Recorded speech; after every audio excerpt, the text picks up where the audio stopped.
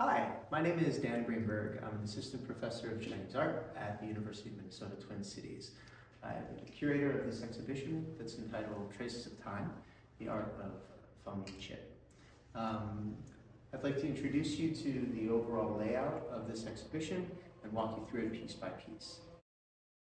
This exhibition is divided into 4 sections that track a single idea in Feng Chip's calligraphy from his most traditional work seen here to his latest series entitled Numbers series. This work here is in what we would consider to be a traditional style of calligraphy. It's mounted on a hanging scroll. It's a duilian, it's a couplet, it's 2 pieces. And it says, "A hollow center of bamboo contains nothing. Its joints are obstructions." So, in this work, we're seeing Feng Chip playing with the idea of a bamboo within traditional Chinese culture, which is meant to be emblematic of a gentleman.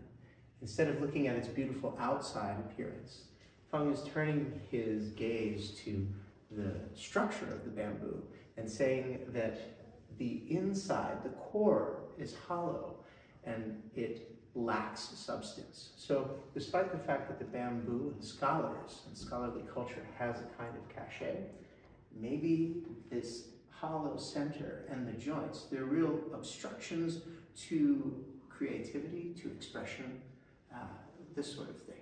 What's interesting is that this idea that he has is expressed through the calligraphy itself. There are no joints in this calligraphy.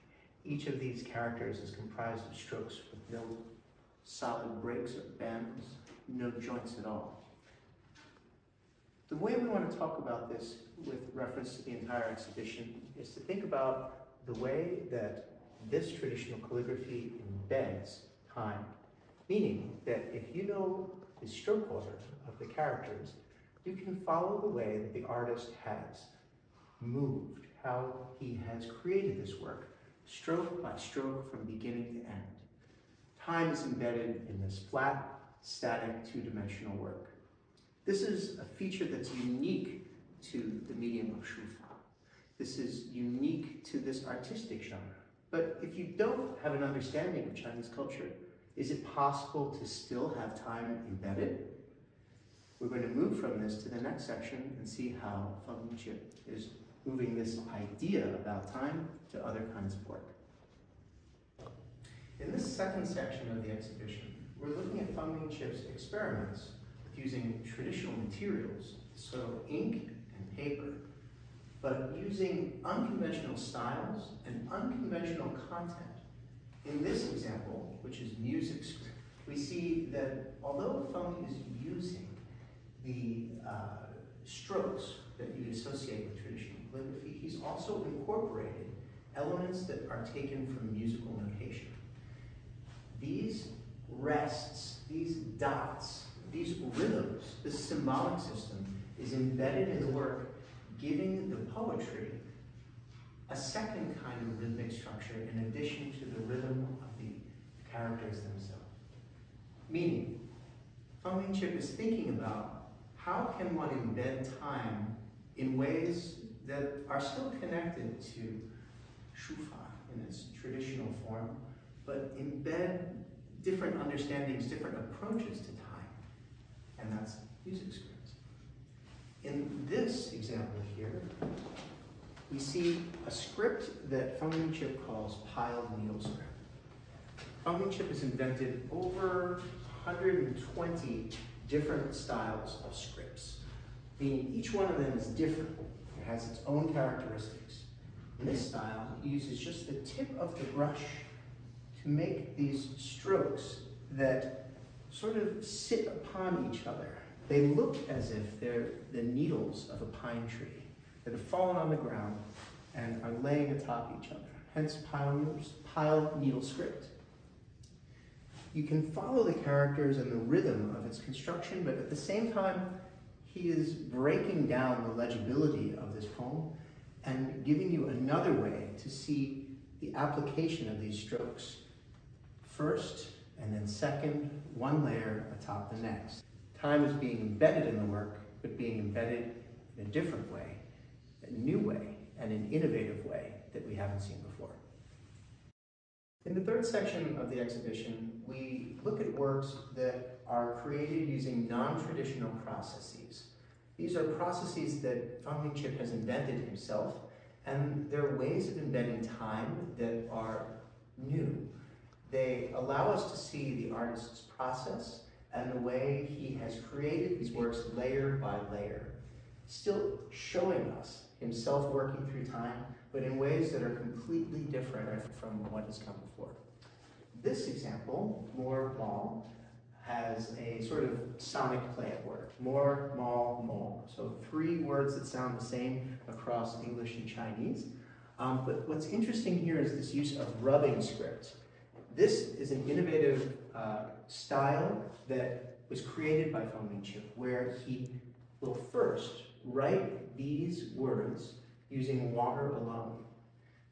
After he's written more and mall in water, he takes the still wet paper and he dips it in an ink bath while rolling it around a long tube, to make sure that the paper doesn't fall apart. When the wet paper hits the ink bath, the area that's been coated with water picks up ink in a different way than the rest of the paper, allowing these words to appear. Once this dries, he takes it out or off the roller, and then he writes this character on top and finishes it with seals. So we are able to see piece by piece, layer by layer, the artist's production process and the way that he's moving through time. This work over here is entitled Mixed Script, which means that it's a combination of various techniques, various methods, and 4 separate scripts. The way that this piece was created is very complicated and involved a multi-step process. It's very systematic. First, what Feng Ming Chip did is he wrote this entire poem on a piece of paper, and then once that was dry, he took a second piece of paper and laid it atop it.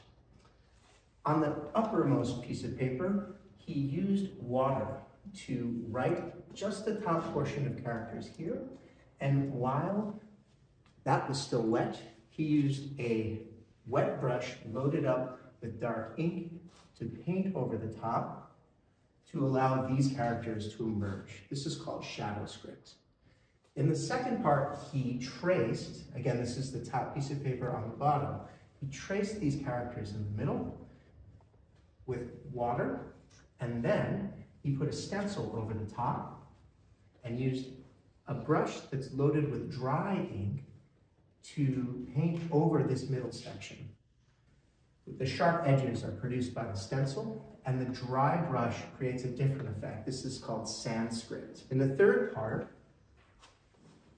Feng laid a piece of paper over the top here and copied these characters using dark ink. And then, afterwards, he painted over them. This is black on black script. In the last part of this, he took these stencils and put them between the 2 pieces of paper. There's a stencil here, there's a stencil here. That obscured part of the characters, so he couldn't see them on the top. But moving systematically, he traced these characters and was able to produce these outlines in all the areas that he could see. And there you have it. One work that looks to be complete and whole, one work that seems to be of a piece, but in fact, it's 4 separate processes that are nearly seamless. You can see the fact that one transitions to the next, and at first glance, it looks as if he created them in a rhythm that follows the poem, perhaps, but it wasn't that way. So we have the process written into this work in a new and innovative way. This is the last section of the exhibition that showcases Feng Ming Chip's experiments with numbers. So all of these works are in numbers series. This large work is emblematic of some of the themes and ideas that Feng Chip is trying to work through in the numbers series. We've moved from Chinese characters to something else. No longer is Feng Chip using shufa, using calligraphy, to write texts. Here, he's moved to writing numbers.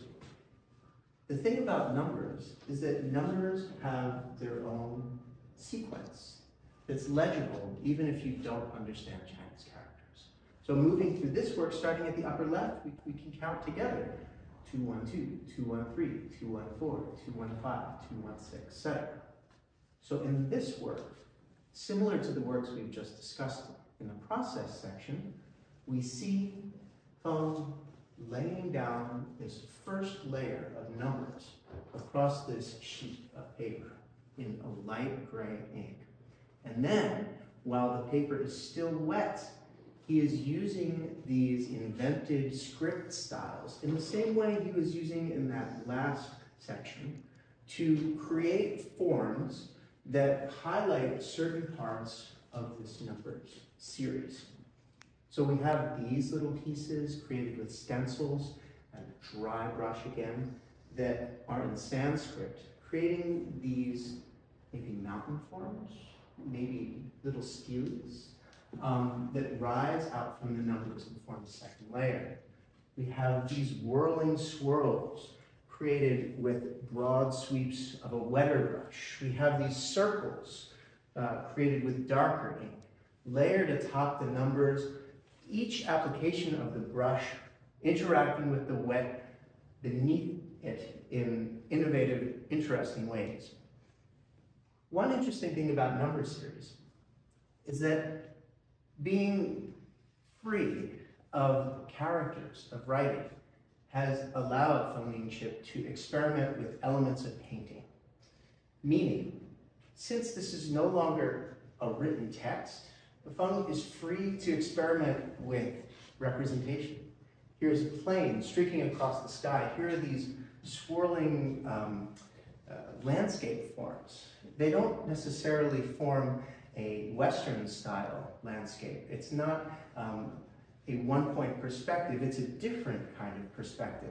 One that is combining different views together. It's a kind of experiment to combine these elements that are closer to painting to create a scene that's legible in a painting-like way without being necessarily a representative painting.